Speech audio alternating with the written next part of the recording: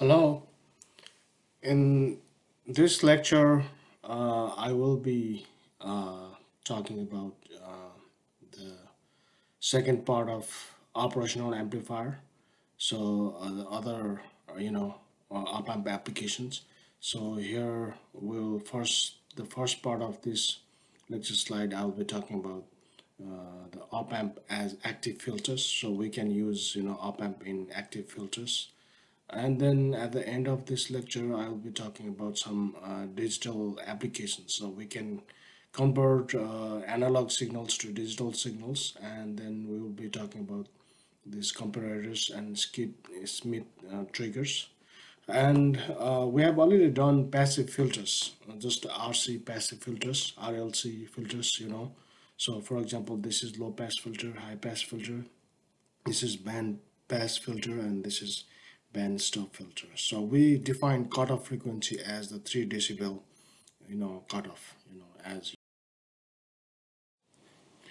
so it is called active filters because op amp needs power supply to operate, right? Unlike the passive filters we discussed previously, RC passive filters, because RC circuit doesn't need any power supply.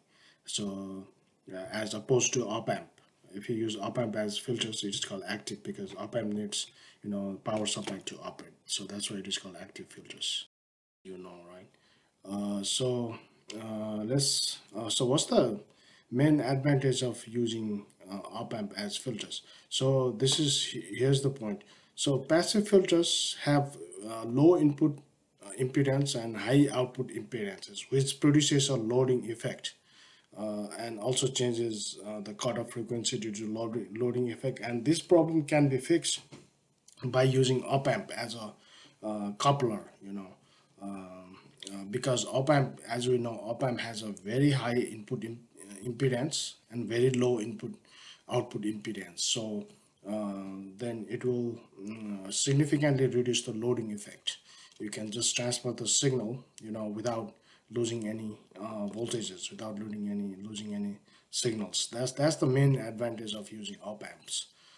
And op amp also can be just used as a buffer voltage transfer decoupler to connect system of filter stages to produce a higher order filters, like second or third order filters.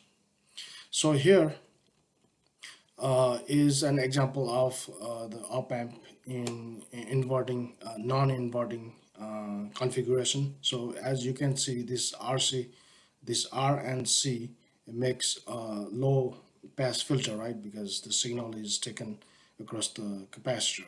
So, and it is actually input to the non-inverting V plus. And as you can see from our previous lecture, you can see clearly, right? This op amp is in non-inverting mode, and immediately you can write down its output voltage. We know the output voltage, of this. So this low pass filter, if you need some amplification, amplified output, then you can use some feedback resistor and this. But if you just need voltage gain as a 1, if you just want to transfer the filter signal here from here to the output, you can just use this buffer circuit. So let me show you some calculations here.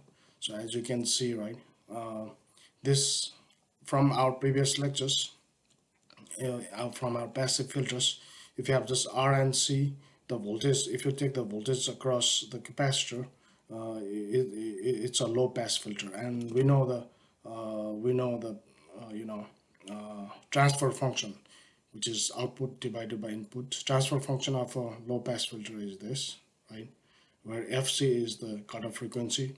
But since this is non-inverting configuration, the total op amp gain is 1 plus this register divided by that register. And finally, but the input to the op amp is V plus. The V plus is the input to the op amp, which is voltage across the capacitor. And you can clearly see the total gain, the output across at the end of this op amp is this voltage gain, times this transfer function. So that's, and you can clearly see, right, this is the output uh, at at the op amp. And if you do some more calculation, so this is in just the linear range, and in decibel scale, so it's just a 20 log whatever magnitude of the transfer function, and this can be written as this. And you can clearly see at and in limits, you can check the limits at low frequency. This transfer function is just 20 log this. At higher frequency, this becomes this. So the slope is negative 20 decibel per decade. So clearly this is a low pass filter. You can clearly see, because it will allow only the low frequency signal. High frequency signals will be blocked. So, and if you simulate using these formulas, using this transfer function, if you simulate the data, it will look something like that. So if you plot the output versus the frequency in log scale, this is called body plot. So it will look something like that. And this is called the body plot. You can clearly see this is a low pass filter. And however, clearly note that in this configuration, if you use this configuration, because of some amplification factor of the op amp, your low frequency gain will not be 0 decibel, right? Because you have because of some amplification factor. And using the same phase relationship, if you simulate the phase angle at different frequency, it will change like this. So I just put some numbers. And this is how you calculate the FC, cutoff frequency, from the data. And the next one is something like this. So you have this feedback resistor and feedback capacitor in parallel, and you have some series resistor, and this is the input signal. And clearly you can clearly see from our previous op amp basics, this op amp is in inverting mode, inverting amplification mode. So you know the output. So output will be just this, right? The gain of the op amp in this configuration will be this resistance, which is here in this case, just we can just call G of F, the impedance, which is the parallel combination of this, divided by that. So that's going to be your gain. And then you can calculate the parallel combination of C and RF using this parallel combination. And then you can just play with this and simplify that, and finally you'll end up with this. The transfer function for this configuration will be this, and negative sign simply means it's an inverting. And again, further, if you just take the magnitude of that, it will be this, and you can check whether it will be it's a low pass or high pass. So at f0, the transfer function is 1 times this amplification factor. That means it's a low pass filter again. At infinity, f infinity, the transfer function is 0, and at f of f is equal to fc, the transfer function is 1/2 root 2. So that means it's a low pass filter.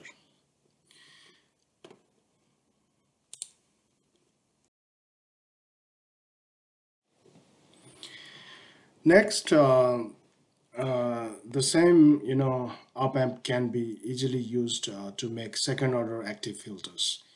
As you can see in this circuit, you have two RC circuits, right? It's again low pass filter, because output is taken across the capacitor. You have two RC low pass filters, and it's connected by op amp in a buffer circuit. So its gain is 1, as you can see, because the feedback loop is just directly connected to the V minus, right? Non-inverting input. So its gain is just 1. And since we know op amp has a very high input impedance and very high output impedance, I'm sorry, very low output impedance. So by connecting two filters, with op amp, will significantly reduce the loading effect. So it can just transfer the signals from first stage to the second stage easily without losing any signals. And then if two filters are connected, isolated by very high input and output, impedances like this, you can easily the total transfer function will be just the multiplication between in two individual, you know, transfer function. And this is a low pass, so we know we already know the transfer function for the low pass filter, which is this. And just the net total transfer function is just the multiplication between these two. And then you just simplify that, and in decibel scale is 20 log of this, and it's going to be this. And you can clearly see its slope will be negative 40 decibel per decade, because it's a second order, and that makes sense. So but however, if you make a second order active filters using op amp like this, cutoff frequency will be slightly different. So how do you find the cutoff frequency? First, again, get the transfer function, this the magnitude of the transfer function, right? Magnitude of the transfer function is this, and we like to find the frequency at which the cutoff, its transfer function has reduced to 1 over root 2, which is 70%. So set this equal to 1 over root 2, and then simplify that and find the frequency. So you can see it's about 64% of FC, where FC is 1 over 2 pi RC is the cutoff frequency for the first order RC circuit, as you can clearly see. For second order, the cutoff frequency is 64% of the first order cutoff frequency. So these are some examples you can do calculation. So this is just the first order low pass filter connected in a unity gain op amp, and this is the second circuit is the second order low pass filter. And do the same calculation and simulate the data. And if you simulate the data using those equations, you will clearly see actually the first order body plot. This is the body plot for second order, the second figure. And you can clearly see, right, the second order filter has much better body plot, because its slope is negative 40 compared to negative 20 for first order. So second order filter is better. And you can similarly you can construct the active high pass filter using the same. Now you just need to flip R and C, right? You just need to take the output across the register and do the same calculations. So it will be a high pass filter. And if you simulate the data, it will be a high pass filter. And this is the phase. This is how phase changes. And now you can construct actually any type of filters, not just low pass and high pass. So you can construct a band pass filter using op amp. So for example, if you connect a high pass and low pass filter together with an op amp, because for good isolation you need an op amp, right? In unity gain mode as a buffer circuit, since you have a high pass and low pass, and if you do some calculation, since these two filters, high pass and low pass, are isolated by very high input impedance op amp, the net transfer function is just the product of the two transfer functions. And this is the high pass RC filter transfer function from our filter lecture, and this is the transfer function for low pass RC filter. And then if you multiply this, and then if you try to simplify that, you'll end up with this. This is the magnitude of the transfer function for this particular circuit. And if you plot that, it will be something like this. If you plot in body plot, it will be something like that. And you can clearly see it's a wide band pass filter, right? Because it has a wide range, so it's called wide band pass filter. And this is the bandwidth, right?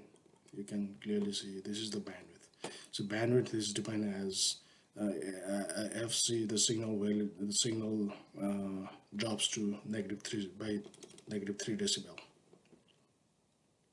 So similarly, you can uh, construct a band reject or band stop filter using this construction. So here you have high pass filter, you have low pass filters, active filters, and these two are connected by adder circuit. This second part is just the adder circuit. And again, if you play with this math, actually, if you do the math and then if you combine, since this is an adder, so you just need to add these two transfer function, and if you simplify that and if you plot that, the body plot will be clearly a band reject circuit. And in many problems, you'll be given some circuit and you'll be asked to find the transfer function for the given circuit, something like that. And I will show you more on calculation of this.